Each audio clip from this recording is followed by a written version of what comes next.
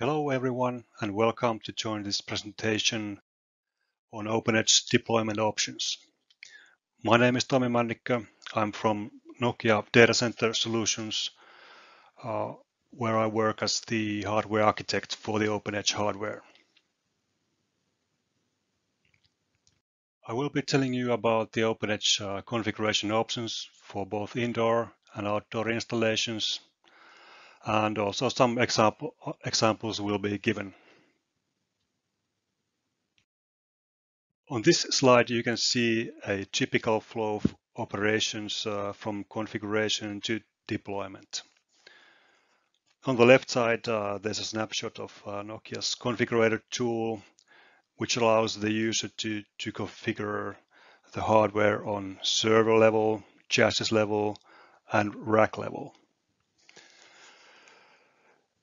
The typical inputs for configuration in general are application requirements. So, for example, the number of CPU cores, the amount of memory, the throughput of networking, but also site requirements are important, like what kind of power feed is supported on the site, what kind of environmental conditions, the space constraints, airflow direction, and so on. So once the configurator tool is finished, it will output a file that contains detailed information on the configuration structure and also the bill of materials. And this data is then used at the factory doing the integration, building the system from ground up. So once the integration is finished and the system is fully tested, it is packaged and then shipped to the site. At site, then the task of the personnel over there is to power up the system and do the commissioning. Now let's take a closer look at the server level configuration options. In this picture, you can see a 2-use server sled. In a 2-use server sled, there are 4 hot swap storage or SSD slots in the front panel, all supporting SATA or NVMe. There are several riser options. The risers define the connectivity between the CPU and the PCIe extension slots or the SSDs. So this gives the possibility to optimize the performance of the server based on specific needs. There are 3 PCIe expansion slots in the front panel, all full height. 2 of the slots are also full length, and this makes it possible to use a high performance acceleration card or a GPU with the power consumption up to 300 watts. For the CPUs, basically all Intel Xeon scalable family SKU options are available, ranging from the low end of a few cores up to high end of 28 cores. There are 2 fan options, airflow from front to rear or from rear to front. This is to enable the hardware to match whatever is the airflow direction at the site. Memory options, there are up to 6 DDR4 2933 memory slots available, and also 2 persistent memory module slots, for example, Intel Optane kind of DIMMs. In addition to the front panel hot swap storage, there are also 2 M.2 SSDs inside the server under the cover.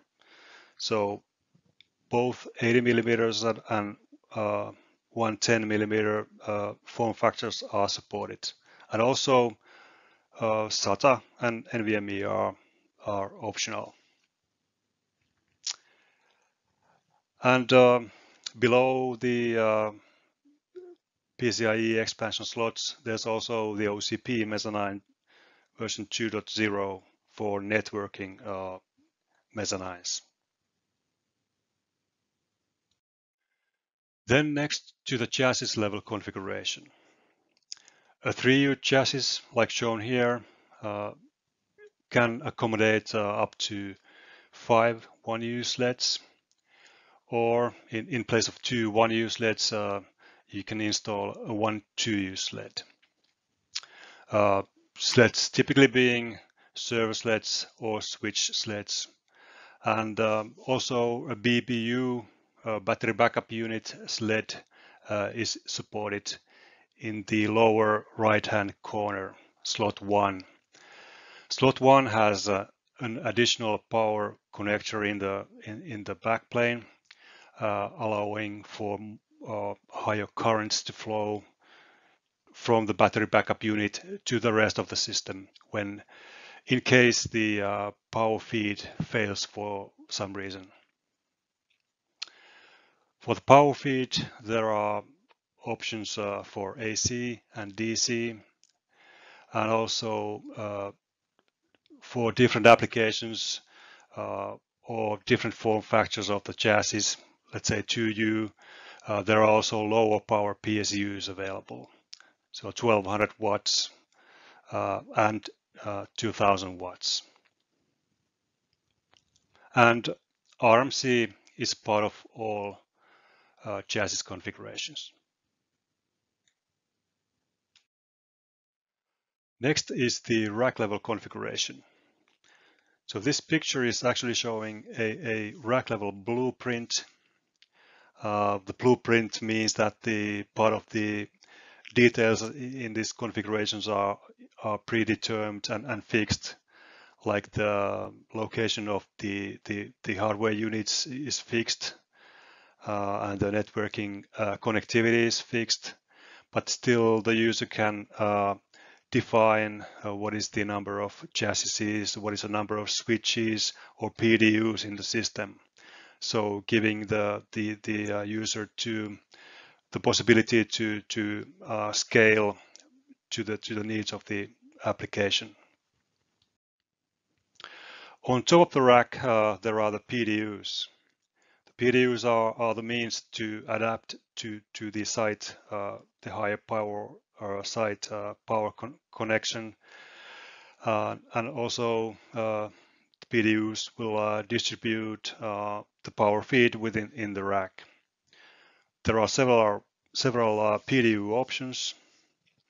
There's minus 48 volts DC, 400 volts AC 3-phase, 230 volts AC 1-phase. Then for the North American market, there are PDUs with input voltage of 208 volts, 3-phase and 1-phase. The switches are located in the middle of the rack. They provide connectivity between the servers and also the uplinks, so the path out of the rack.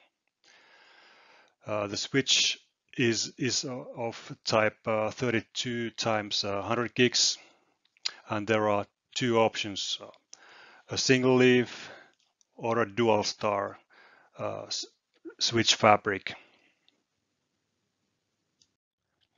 Above and below the switches are the open edge chassis.